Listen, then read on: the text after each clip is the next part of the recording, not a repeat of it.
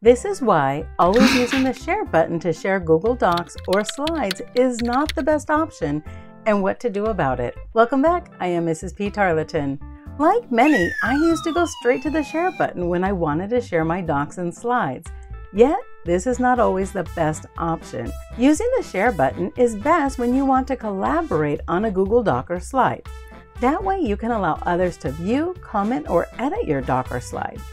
When you share this way, the receiver of the shared doc will see all the features, options, and controls of a Google Doc or slide. For all the other times when you are not wanting to collaborate on a Google Doc or a slide, the most powerful way to share is by publishing.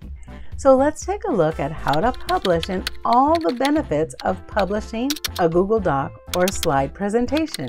So open up a new Google Doc or slide. For this instance, I'm going to use a template. Try the student certificate. It's already completed for me. Most often we go here, we go share, and then we would change this to anyone with the link can view, comment, or edit.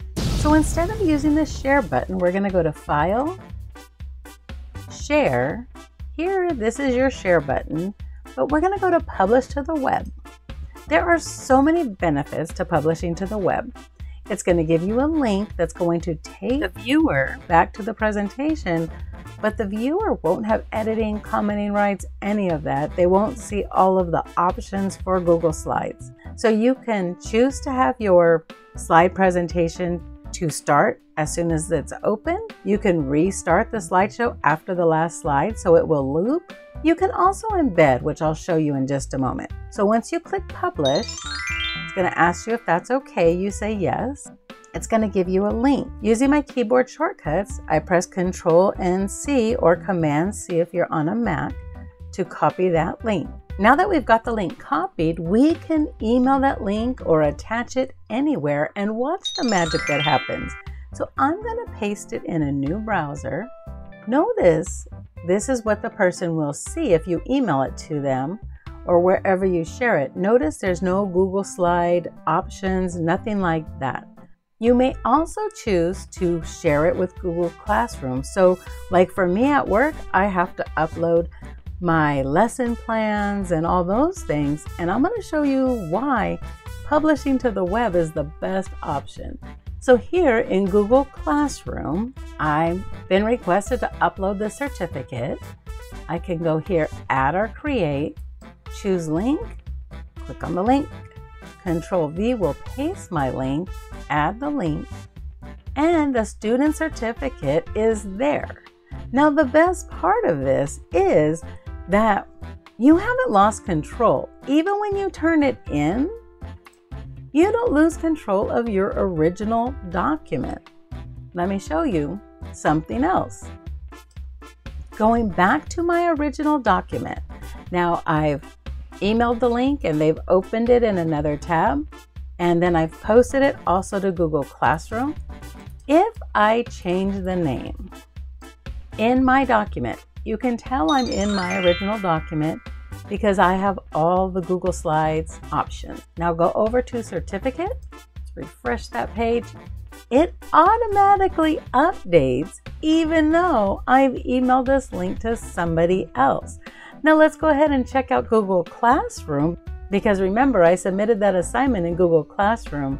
So here is my assignment. I'm not going to unsubmit. I'm just going to open it up and see. Notice it changed the name there as well. This is such a huge benefit because when you submit something into Google Classroom, even if your student submits something and they realize later they need to make an edit, all their edits, all their changes will show up on their submitted document.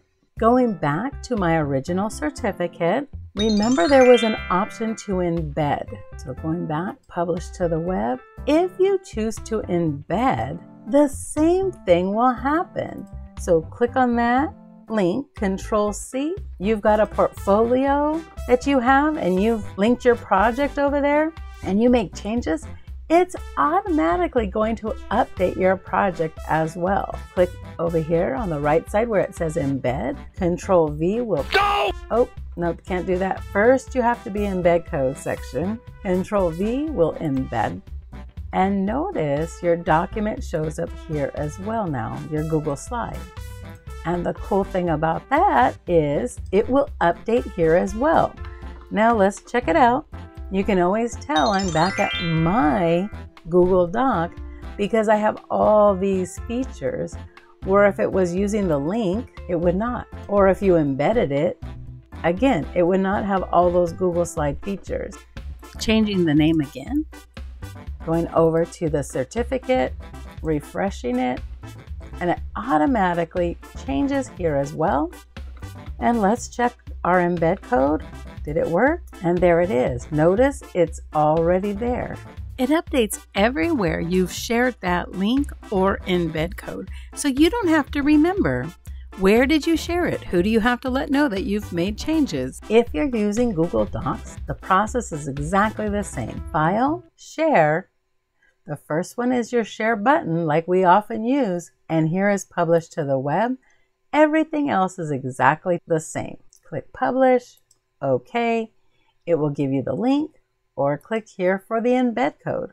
Straight from here, you could also just share it email, Facebook, or Twitter. I hope that's helped you out, saved you time. If this will help somebody else, please make sure to share this video. Also be sure to like and subscribe.